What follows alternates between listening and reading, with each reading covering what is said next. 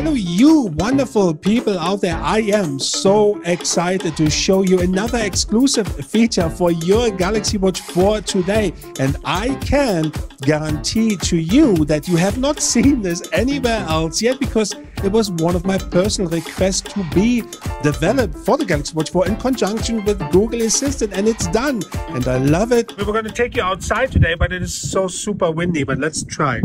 I stop here. In addition, I also have one bonus hack for you that you also haven't seen yet. The only reason I can do this is because of you, of your support, and my YouTube analytics show me that you, yes, you have been here before, but you are not subscribed. And look, this is fair enough, but imagine the recommendation system changes tomorrow and all you will see in your feed is frivolous cat videos moving forward. So please consider subscribing. Thank you. If you are like me and you see your Galaxy Watch 4 as a mix between a standalone device and a companion device, well, then this is for you.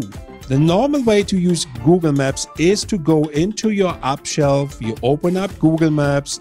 I guess you could have a shortcut if you want one, so that would also work, of course. Once opened, you may or may not have already pre-selected entries or destinations showing up, but if you enter a new target destination, you can either do this via voice or text input, and honestly, by the time you are finished, you're kind of losing interest doing that. That's my experience anyway. Let's check this out. Navigate to Munich Airport. Voila! Now that is so awesome on so many levels. There's no more fiddling around, but there's more. I'm always interested to see what the actual usage could be outside your regular use case, if that makes any sense. So let's see how this works. Navigate to the next hospital. Navigate to the next police station. Navigate to the next Starbucks. See what happened here? Suddenly it becomes more meaningful. It also works for police stations. It also works for fire stations or simply your next Starbucks if you desire to go there. It will automatically navigate you to your desired location via your Galaxy Watch 4 in conjunction with Google Maps the way it was intended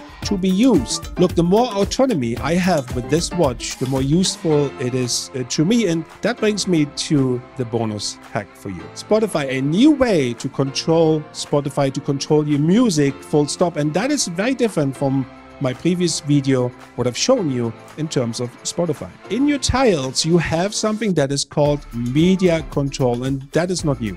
That was here before. However, I found a way that lets you take full advantage of using Spotify via your media control. Here we go. Once I open my media control, you can see I have my Spotify playlist in here. Let me click on the watch icon on the top and you can see media playback device is set to watch, which includes my Spotify account.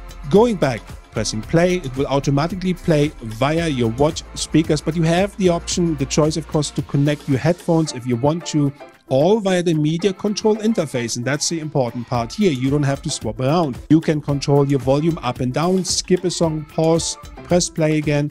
All works fine from one target destination, from one tile here. The importance though is that you load your playlist, your desired playlist you want to have played via your media control in Spotify first, beforehand, meaning the desired playlist needs to show up and needs to be ready to be played when you go into Spotify before loading it back into the media control. It's literally split seconds.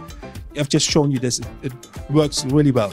And there have been 2 updates for Spotify recently, and maybe that's part of it, or maybe we haven't figured this one out yet, but it's here for you now to use. Thank you, Alberto, for making this possible. His Google Assistant is the only version, exclusively only version worldwide as of today that uses voice commands with Google Assistant via your Galaxy Watch 4 with your pre-installed Google Maps. You have just seen it. All details on how you can get your hands on it, I will leave in the description below. If you have any questions, let me know in the comments below. As always, thank you for watching. Peace out.